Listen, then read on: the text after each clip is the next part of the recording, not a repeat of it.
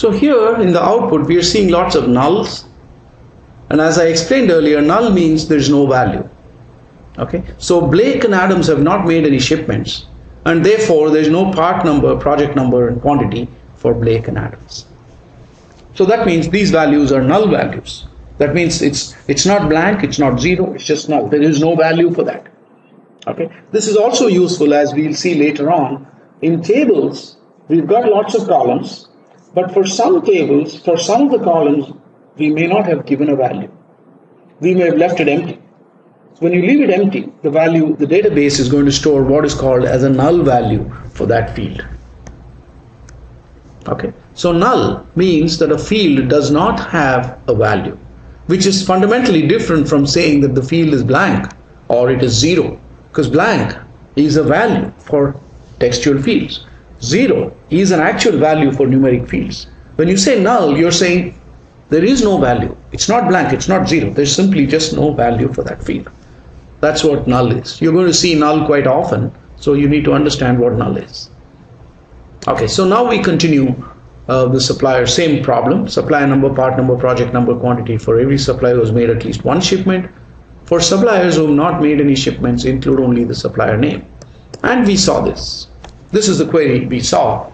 Select, etc. So suppliers left join shipments. This left is what is telling us the table on the left, suppliers, even rows there which have no match in the table on the right, please include all the values in that table. So every supplier is going to appear in our output, because we said left join, so every member, every row of the table on the left will appear.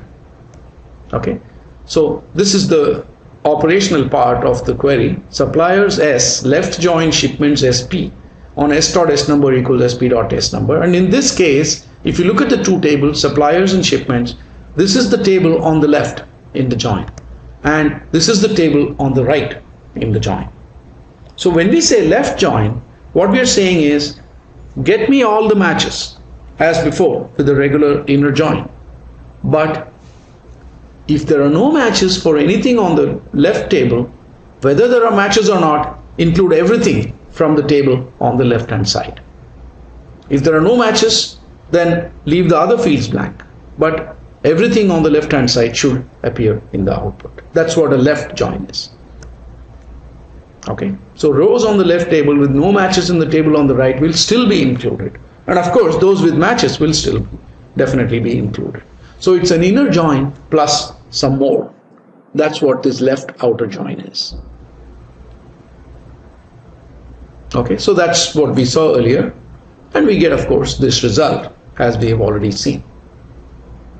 Okay, so for suppliers who appear in the shipments table, who do not appear in the shipments table, or everything else is null.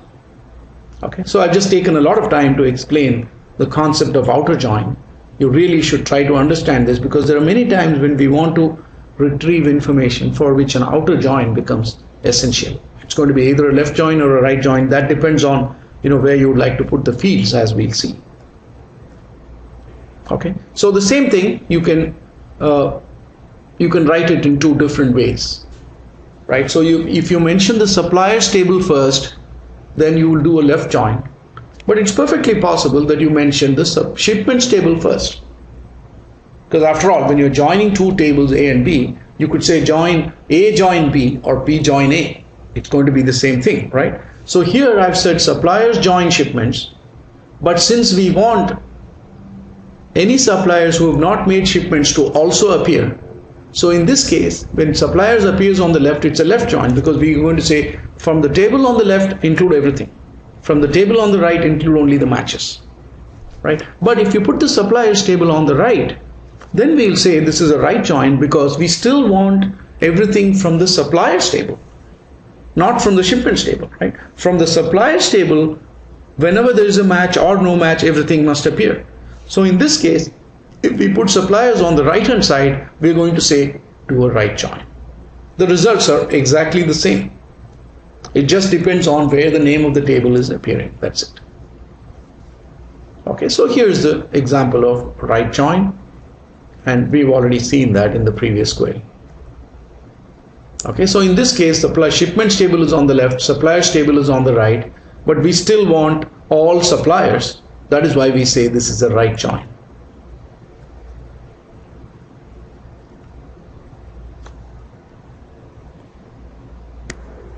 Okay, something similar for you to do. List the project name, part number, supply number, quantity for every project that received at least one shipment. For projects without any shipments, include only the project name. Okay, this is very similar to what we did for suppliers, but I would say this is your turn. Pause the video, write your answer, and then proceed.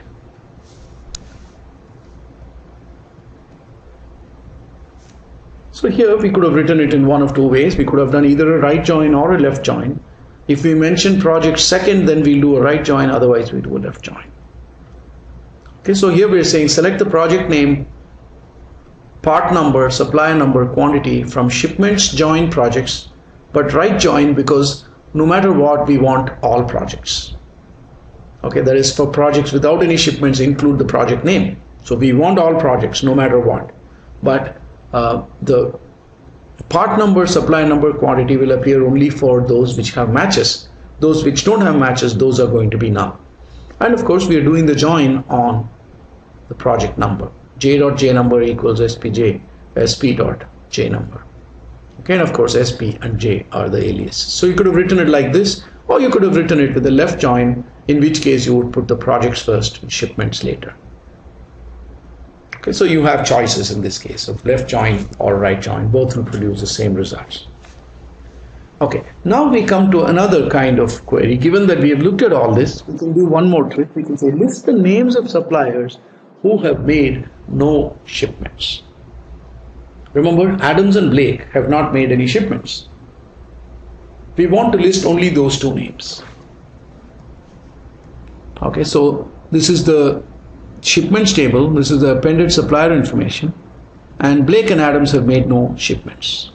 Right, so when you join the two tables, your super table is going to look like this. The joined super table is going to look like this. Right, so how do you get the information for Blake and Adams? You first use the outer join. Right, you need to use an outer join, otherwise these two will not figure at all. Left join, right join doesn't matter. If you want these two to figure, you have to use an outer join. But you use an outer join and then select only these two rows. Right? You just select the supplier names in such a way that only these two suppliers appear. Okay, so we may say select supplier name from shipments SP, right join suppliers S, right? Because we want to include those two suppliers also who have made no shipments. So you need to do a right join with suppliers because we mentioned shipments first. On S.S number equals SP.S number. This is fine, but in this case what's going to happen is all the supplier names are going to appear, but we want only those supplier names who have not made shipments. We don't want S1, S2 and S4. We want only S3 and S5. How will we get that? We can easily do that. We can select only those rows in which there are no matches in the shipment table. In other words, we can say where SP dot supplier number is null. Right? So since you have done the join and the only fields for which this supplier shipments table fields are going to be null will be those that correspond to people who have made no shipments. So we could have said where SP.S number is null, or SP.P number is null, SP.J number is null, SP.quantity is null, SP.ship date is, doesn't matter. We could have mentioned any one of those fields, and those are going to be null only for these two suppliers who have made no shipments. Because if the supplier has made some shipment, then you will have a non-null value for the other fields. Right? I would suggest it's a good idea to use SP.S number is null. Okay, that is what it is, because you're doing the join on the S number field, right? And that is when you'll definitely be right, because the other fields could be null just for missing data. Okay, so that's how you would do this. So you can use the fact that in an outer join, the table for which there are no matches will have null values. You can use that to answer queries like these. Right? Suppliers who have made shipments or suppliers who have not made shipments. When you say no shipments, then you can always do an outer join and then select those rows for which there is no match. And you find that out by testing for null. Now incidentally, when you test for null, you don't say where sp.s number equals null. You don't say that. Because null is a special value that is not equal to anything. So you have to say is null for null. You don't say equal to null. Okay, because null doesn't match anything. So you will have to say is null. In fact, null doesn't even match null. It's a very special kind of thing. The only way to test if something is null is by using is null. Okay, so once again, similar thing, same question actually. List the names of suppliers who have not made any shipments. This time use a left join, right? Earlier we used a right join. I'm just saying change it around so that you use a left join. It's quite easy. This is all straightforward as before. But this time we're going to say from suppliers S, because we want to use a left join, and which means the table from which everything needs to appear should appear on the left. So suppliers is the table. We want all suppliers, so we put that on the left, and then we do everything else just as before. Okay. So when we say we want a left join in this case, all we have to do is really change the order of the tables. Put suppliers first and shipments later. That's it.